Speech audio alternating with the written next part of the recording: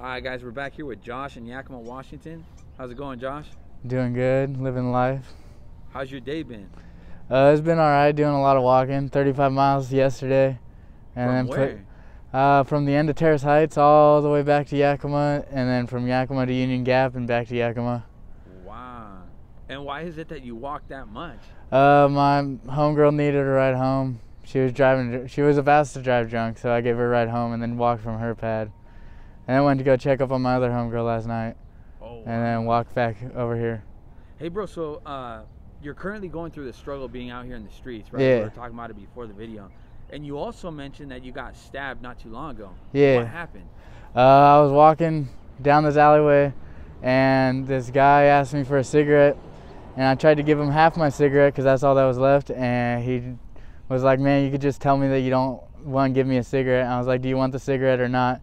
He's like, let me check your pockets, see if you got any cigarettes. And then we ended up getting into an altercation, and I got poked up, and then had to walk 6 blocks to the hospital. And yeah, Wow. had my gallbladder removed, almost had my liver transplanted.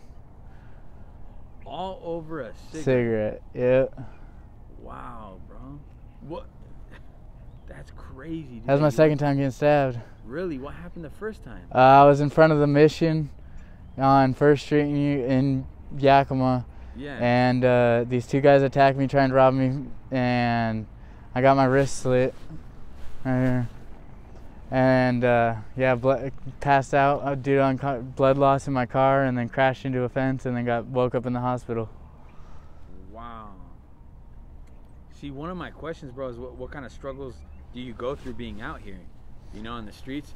And you pretty much just answered a whole lot, you know? Yeah, well, I mean, it all just depends on who you surround yourself with. You have the good and the bad, just like in every situation. You can look at it either way. For sure. But in the streets, it's a little different because you have to demand respect a little bit higher than you do in regular person life, or else you're going to get walked over and picked on. And I tend to take care of me and my peoples the best that I can. That's good, bro. Everyone bleeds like I bleed, so why be scared of another man?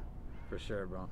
How do you do it to stay motivated and positive? Because from the moment that I pulled up, you had like this positive energy, you know? Yeah, well, my mom is my fucking hero. She's like, she was born in 1955. She got scleroderma and stuff, and fibromyalgia, COPD. But she just lives life like there's no tomorrow. She lives life like she's 21 every single day. And so I just, you know, I wake up and I choose to be happy rather than just mope my head and drag my feet and cry about it. That's Rather good, just bro. smile and change vibes. That's good, bro. Where did you sleep last night? A half burnt down abandoned house. By Over in yourself Union or Gap. with a group of people? Nah, by myself. Wow. I would imagine, bro, like sleeping in there is probably not good for your health. Because Oh, of, like, no, the not dust, at all. you know? Not at all. But I mean, it is what it is, it's man. better than being Yeah. completely out. Right? Well, it's just because you're hidden, man. Because people will come jack your stuff in the middle of the night while you're trying to sleep, or jump you and rob you, and I have my fair share of that. So, How was your childhood, bro? foster kid, never stayed in place for very long, moved around constantly. Never met my biological parents until I was 18, and then started doing drugs at 11 years old. What kind of drugs? My first drug was cocaine. My aunt sat me down and was like, your uncle just died, and we did an 8-ball of cocaine. And then I did dope or meth at 13 for the first time, and been smoking weed since 11. And yeah, pretty much peyote, mushrooms, acid. Yeah, pretty much everything you can do, I've tried. Which drug do you feel like currently you're doing the most? Meth. Meth is the hardest drug that I've had to break apart from. I had a little brother who passed away due to the opioids, the blues, the fentanyl pills. Yeah. And he passed away 2 years ago, and that kept me from doing opioids. Like I liked them way too much, so I just started selling them instead of doing them. Are you currently selling them right now? Some little bit here and there. Yeah. And I'm gonna ask you a couple questions, bro. Whatever you feel like you don't want to answer Yeah. is completely understandable, you know? Out of the people that you sell to, how many would you say are homeless, and how many would you say are not? Me personally, I have these set of rules that make it so I can sleep at night. I won't sell to anyone that's under 25. I won't sell to anyone that's not already homeless. I won't sell to anybody that's not sick.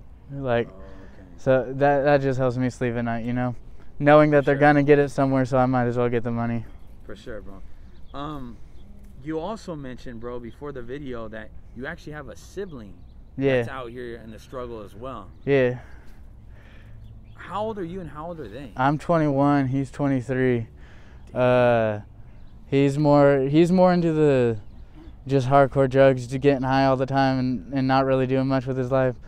For me, my upbringing was a lot of gang activity, and fighting and violence was more part of my life than drugs were. Even though I was doing drugs at the same time. Like, he just chose the drug route and I chose the violent route. And then my little brother, who was really cool, the one that passed away. Yeah, his name was Jamie, and he didn't even really do drugs that much. He just started on opioids, and within a month he just OD'd. Wow, that's crazy, man. Were your biological parents? I know that you said that you went into foster care. How old were you when you did go into foster care? Right out the gate. My biological father was arrested after I was only a couple weeks old and spent 18 years in prison. And then my biological mother gave me up as she fled the state for child trafficking charges. So I was given up right away. My older brother, they took him though. They brought him along for the trip for a little bit, and then he got put into foster care when he was 12. But I mean, we all have a life. We all live. We all make mistakes. We all get. I can't hold them accountable to what they did back then. I'm a grown man now, so I make my own choices. For sure, bro. Do you have any kids? No, I do not, but I take care of one as my own. It's my brother's one kid. Yep. The one that passed away? No, my older brother. My older brother's just real bad on drugs. He doesn't know what's reality and what's not anymore. Wow. How often do you see him out here in the streets? Right now, he just got locked up, so he's going to be doing a little bit of time, probably like 6 to 8 months. And then when I'm out here, I see him probably at least once a week, twice a week. I try to make that extra effort to go see what he's doing, see his places, make sure he's doing all right. Hey, bro, what message do you have for the youth about homelessness, about drugs, all that? That you're not alone. Like, I always thought that I was the weird kid because my parents were always older, or I'd have a different set of parents every school year. And I thought that was normal until I realized it wasn't. And then that's when I started acting out and fighting and all that. But just realizing that you're not alone, and that like people are in this world to help others. We're not all here to hate each other. For sure, bro. You gotta do what you gotta do, but you just should love people more than you should hate them. What message do you have for the foster care child that's currently maybe going through a certain type of struggle? Beat the statistic. Like, what is the statistic, by the way? Statistics is over 80% of us all end up homeless, addicted to drugs, or incarcerated for the rest of our life.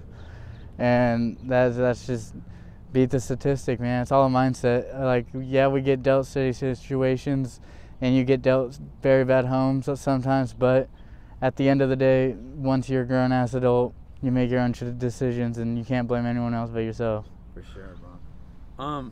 What plans do you have, bro, to go to detox, methadone, anything like that? No, I don't. Not methadone or any of that. But right now, I'm signing up for a course to get my what's it called? My CDO. Oh, okay. And then I'm if that goes well, then I'm gonna sign up for treatment and go there. But so far, I've been able to take month breaks and like stop on my own. It's just once you stop and you don't see any results, then you just return back to what you know. And it's hard being clean and homeless at the same time. For sure, bro. Like that, yeah, it's a product of your environment. But you can beat a statistic. It's all, I mean, it all comes down to your choices. What message do you have for friends if they see this video? Reach out to me. You all know, all my friends know my story. All my friends know that I'm always gonna be there for them. So just reach out. Hey, bro. You mentioned before the interview that you went to jail for a little bit. What'd you go to jail for? I caught a robbery charge, and I went to jail. Then I got out on December 20th, and then not even a month later got stabbed up for the second time. Yeah. What kinds of things do you usually do to make money out here besides selling fentanyl and that? I went to school for mechanics. I work on cars a little bit here and there. I got a whole education. I got my high school diploma. I went ASE certification, and it's just your choices, man. It's like the lifestyle's more addicting than the drugs. For sure. Like you almost crave being out here more than you do craving the drugs. Wow. Would you be okay with me doing a follow-up interview in the future? Yeah, I'd be down with that. I really appreciate it, bro. And just so most people understand, there is a percentage of people that ask me for cash, but there's a majority that ask me for food. And then this individual was kind enough he didn't even want anything. He just wanted his story to be put out there to hopefully inspire the youth, you know, and to help out. And for that, bro, I'm really grateful, you know. Like I said, if you need anything, like, but you didn't want anything. But if you do need something, I'm golden. I make sure I always got what I need. I just would rather help them. If I can just help one kid, then that'd be cool, you know. Thank you, bro. That means a lot, because that's the goal. You know what I mean, bro? Yeah. Trying to bring awareness and to the youth, that bro. You know, happens quick. For sure, because the youth, like right now with fentanyl, they're just getting sucked in, bro. Yeah, 14, 13, 12 years old. Yeah. Starting on, it's crazy. It's not worth it. For sure, It's bro. not worth it. Thank you for your time, bro. Yeah.